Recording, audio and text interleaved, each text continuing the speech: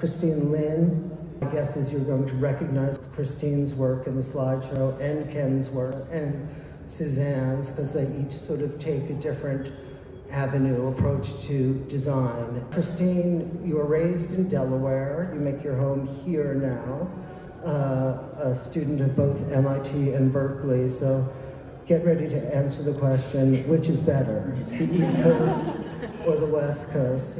Let's hear it. How long have you lived in San Francisco? Since 2010 for Bay Area. I moved to Berkeley first. Okay. So 12 years, and I'm a diehard transplant now. You're a diehard transplant. Tell me about the sort of scope of your scope of practice. So I'm a modernist. I came from an architecture background, so I studied all the great architects, and all my favorites were, the modernists, and a lot of them ended up in California. My interior design practice, I'm very much influenced by that. Being in California, there's a respect and appreciation of that style of architecture and design. The desire for something modern, especially with techies and people who populate the Bay Area, I think it fit really well with the type of work that I wanted to do. In school, at MIT versus Berkeley, is there a bifurcation in who the modernist heroes are, whether they be the Mezas and Corbus and sort of European imports to New York, or the Neutras and Schindlers of California? Well, there's just two different schools of thought and how they educate to start with. So MIT was very much about conceptual work. That's what we were trained on, and how to problem solve. And it's about the cutting edge of design, right? And so you have a lot of, people playing with biomaterials to create architecture. And, here in Berkeley, it's really about sustainability. It's closer to the earth. It's about the environment, and and it's about practice, with the practical aspects. I learned nothing about building at MIT, which is ironic, given it's MIT, Well, that's interesting. That idea of being more connected to the earth is, what I would think about as a kind of solidly Northern California. It's this fertile ground that your imagination is sort of not only allowed, but encouraged to run a bit wild. And for me, it was that kind of place. I had moved to Boston out of college, and I don't think Boston was perhaps too closed for me, and I don't think I was smart enough for New York or good looking enough for LA, and I, came to San Francisco and felt like I could be anything. Even growing up in Virginia, I sort of saw the world in a cinematic fashion, but I do think that is the defining thing, the sort of great hope that California represents for so many people that continues. And I think it just shows in the design. It's not, this sounds awful, but it's not constipated. It breathes, and you feel that hope and promise and optimism in design, I think, that is generated, whether regardless of how it actually looks, it's how it feels. What do you feel is the rewarding part in working with your client? For me, it's always about, bringing out the individual in the client. That's why people come to us, where they see different personalities in each project. I like to get deep and understand what's the one thing that they really resonate with, and bring that into the design, and find that Venn diagram of, client, architecture, and site, and then what we like. And that tiny little overlap, when I find that, that's the most fulfilling thing, because that's where the magic happens, when you hit all those different parts and are able to create something that no one really imagined. So having those constraints are really, I think you can be more creative because of those constraints. We may not have the answers at our fingertips. The answer is always beautiful.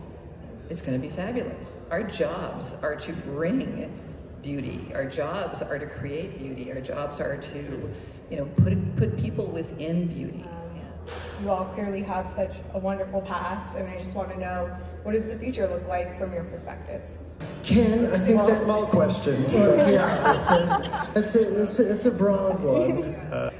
No, I mean, I think the amazing thing that we all have witnessed through Russ's friend technology is how many people pay attention to design now. And, you know, it was a great sort of equalizer, how we share information, you know. For me, Instagram is just like butterflies and rainbows, it's happiness. I love seeing all of the inspirational work and things and keeping track of friends. But I think we build upon that. It's such a visual world, and not everyone has the great privilege. It used to be that, you know, only the affluent people got to go on crazy trips and travel and do, and now it's at our fingertips. You know, when I was a little kid, we still, you know, we had encyclopedias, and, you know, you had to go and hunt these things down, and was there something wonderful or nostalgic about that? But that now that we can share all of the beauty that makes up our lives, to me, I think that is only just beginning. I'm helping do, and we talk about these virtual worlds, and it freaks me out. I don't know that I completely understand it, but I'm helping to build some of them where, you know, we begin to express ourselves where it doesn't take brick and mortar to do it, and we're able to create what look and appear almost like physical environments that represent your world, that don't have to all, you know, you can take pieces of things and put it together. And I think that's exciting, like how thrilling that we can do that. I don't think it diminishes all of the traditional things that we do, but I certainly think it enhances them, and I'm excited. I'm the guy that thinks only, you know, all of our best times are ahead. Can I be a downer? Well, so I hope the metaverse never really pans out, because it's kind of dystopic to me. Right? We don't want to live in that world. We want to live in the real world. And so, like, for me, the future of design is sustainability. We're approaching a breaking point where we really have to think about these things, and we're seeing it in our daily lives. That's where I see it. On the less fun side, more practical. You know, I love the less fun side. You know, as a child, as a child of like working class parents, you know, I like live with this guilt from having made my life. Hopefully, I see design following that widening chasm.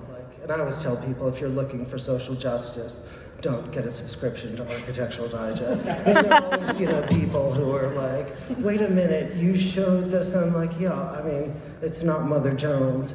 But in our way, like building a kind of a better world, celebrating pro bono work, and, you know, and all of your work with the garden conservancies and, you know, Hearst Castle and places that bring so much joy to this wide audience. Give us a happy or unhappy. Okay, no, happy. I'm always optimistic. That's what I like. I'm gonna hang out with you and Ken. Be just fine. I'm canceling and blocking Christine for, Okay, so here, Reality check pumping here. up mine. Here are my hopeful wishes that Mayor will actually release his guilt and be okay with that going forward.